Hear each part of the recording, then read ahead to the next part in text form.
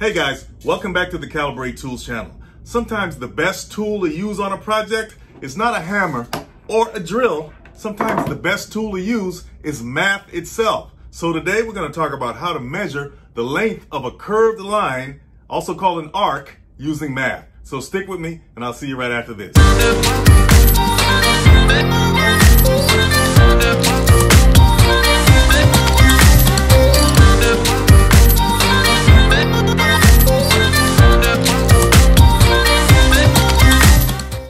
Hey guys, let's just say you got a pipe like this and you want to insert a nozzle of some sort, or for instance, another pipe into the bigger pipe at a 45-degree angle for today's illustration. Well, in order to do that, you got to do some math to get the measurements correct, so you place the pipe or nozzle correctly. So let's jump right into that.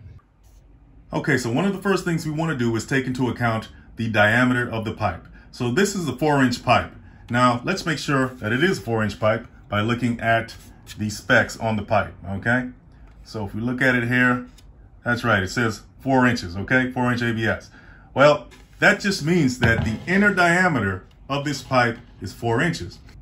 And when I say inner diameter, that just means this inside edge to this inside edge is 4 inches. But it doesn't take into account the thickness of the pipe, right? Which will add to the total diameter of this pipe. Okay, so if we take into account the thickness of the pipe, which is about 1/4 of an inch, okay, and we multiply that by 2 because the diameter will include this edge and this edge plus the inside diameter, which will give us the total diameter of the pipe, right? So that's 4 inches plus 1/4 of an inch and another 1/4 of an inch, which will be about 4.5 inches. So now that we have the diameter of the pipe, let's make a quick diagram on a piece of paper so we can continue to do the math and figure this out.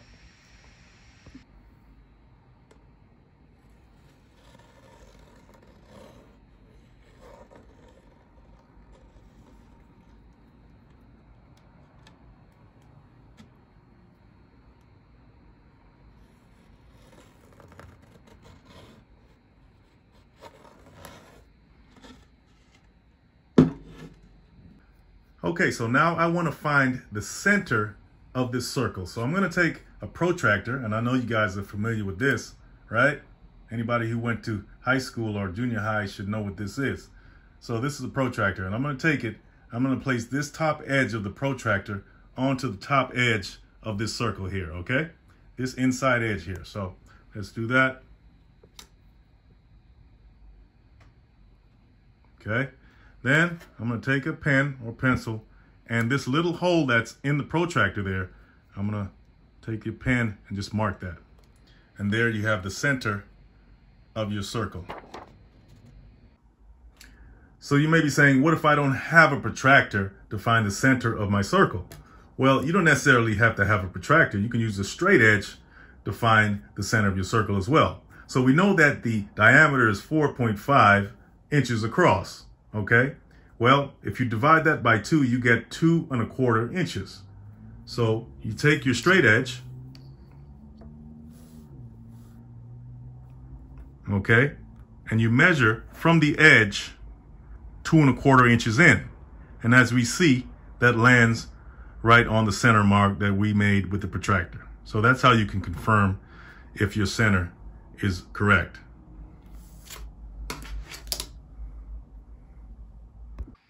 So the next thing I do is divide that circle into 4 quadrants. And the way I do that is by taking my straight edge again, okay?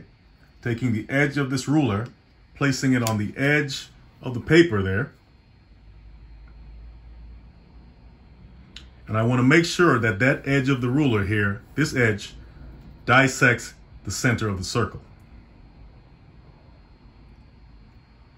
Okay, once I feel that it's dissecting the center of the circle, I want to take my pen or pencil and mark from one end of the circle all the way through the center, all the way to the other edge. Then I want to take my ruler again and place it horizontally and do the same thing.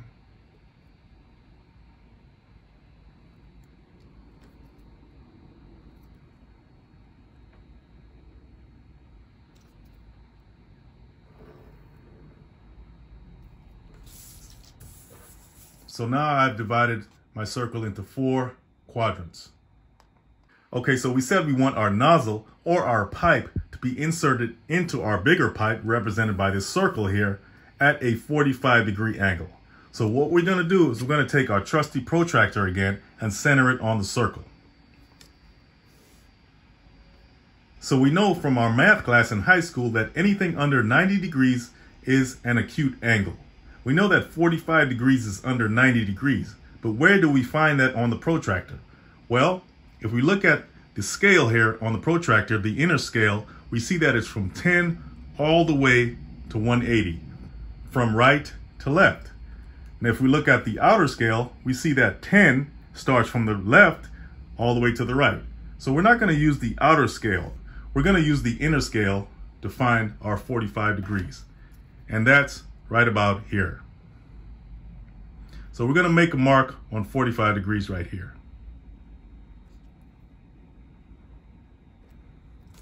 Okay, then we'll take the same protractor, the straight edge portion, and make a mark from the center of the circle all the way to the 45-degree mark right there.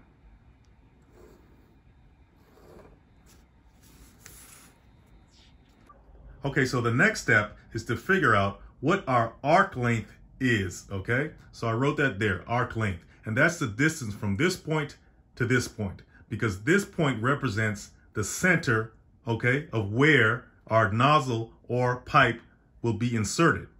So we have to have that center point there. So we have to know the distance from this point to this point. And how do we figure that out? Well, we have a formula here. So OD stands for outer diameter, okay? That means from this edge, the outer edge, to the other outer edge. That's the outer diameter. It includes the inner diameter and the thickness and all that stuff we talked about earlier. And we know that from this outer edge to this outer edge, based on our calculations, is 4.5 inches.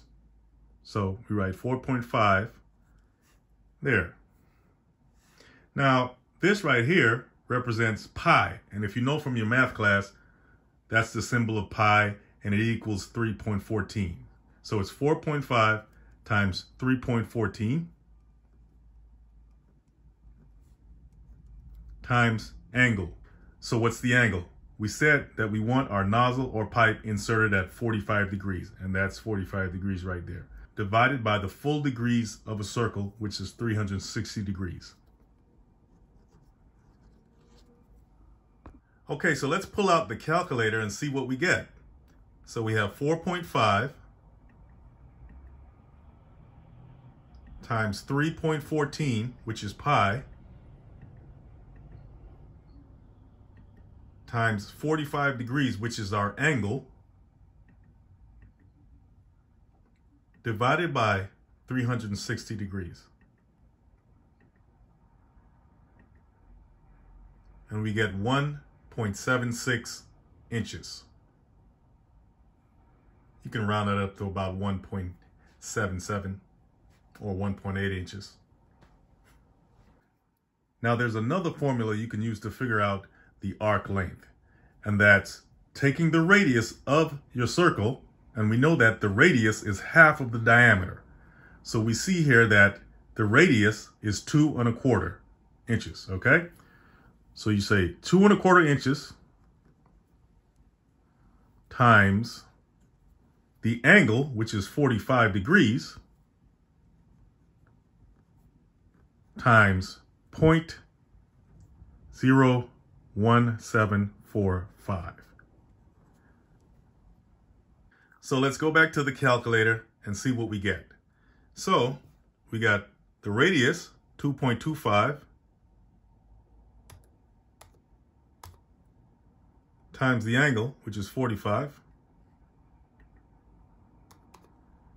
times 0.01745.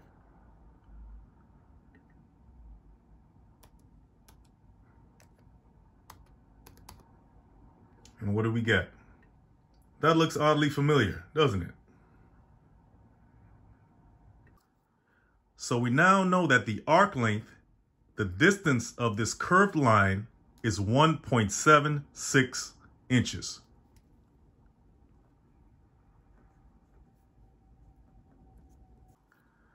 So we know that the center point of where we need to start drilling our hole into our larger pipe to insert our nozzle or pipe is going to be right here.